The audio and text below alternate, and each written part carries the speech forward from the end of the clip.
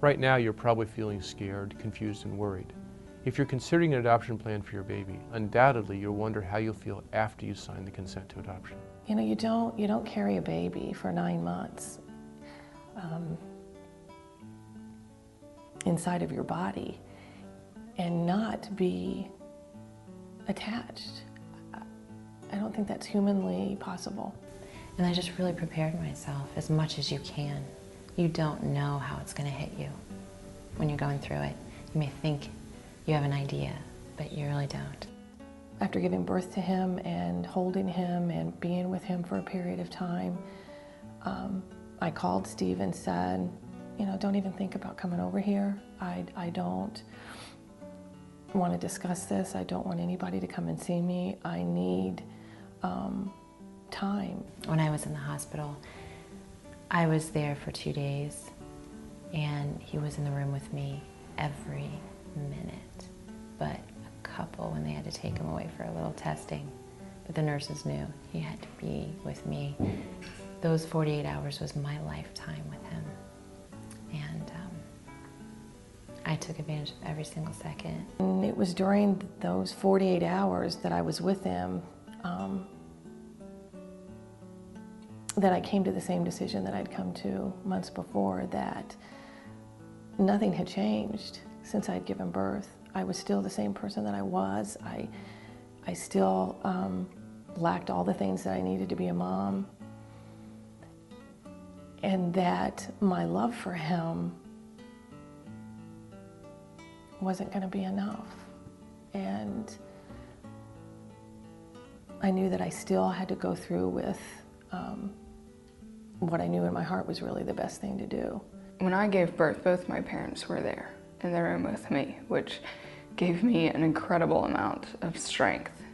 They really helped get me through it. I chose not to see him right away. I didn't want emotions to overpower logic at that point in time. I waited to see him until after the papers were signed.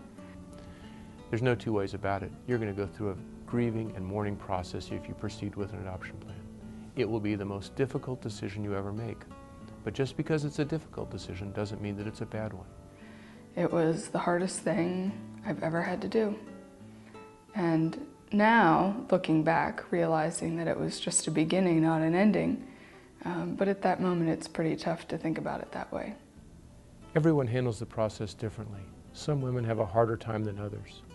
But through counseling, which we'll make available to you if you wish, you'll be able to work through your grief and come to peace with your decision and realize that you have made the best possible decision for your baby. If you make an adoption plan, you're not abandoning or giving away your baby. Instead, you're giving your baby a chance for a bright future filled with opportunities and a loving and secure home. And that's a very motherly thing to do. There is life after adoption for the birth moms. A very positive, a very happy life. Adoption it's been an incredible influence in my life. It allowed me to sit back and say, okay, I've made a decision for my son to give him the best life that he can have and that he deserves. So why wouldn't I give that to myself? And I think it was Steve said to me, when he grows up and he learns about his adoption,